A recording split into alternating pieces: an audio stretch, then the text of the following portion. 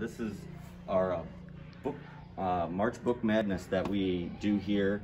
I kind of started this in my classroom a few years ago, and the kids really loved it. So this year I decided, let's do it for the whole school. We've had kind of just a tough year all around, and this is just something fun for the kids to do. So what I did is I picked 16 books. It's kind of like the March Madness, like book, the basketball tournament. And you know, I recorded all the books. I recorded reading them, and I sent them out to the teachers, and each class listens to the books, and they get to vote on which one they like better. And each class gets to, as they vote, their books move on to the end, and you know, that's kind of the ones that are their favorite.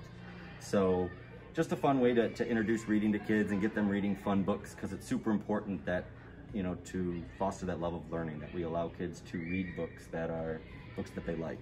So that's kind of was the point of it at first, and it's been really fun. The kids get really excited, and I see them throughout the school. They come back and they're like, I'm listening to you read, I'm listening to you read in the classroom. And so it's been pretty rewarding there, and it kind of goes along with, you know, for Reading Month here at Lakeview, another thing we do is the kids can read 5 books at home, and if they bring back in the slip, then they can have a chance to win some books and stuff. And so this is just another way to motivate kids to read and get them excited about reading.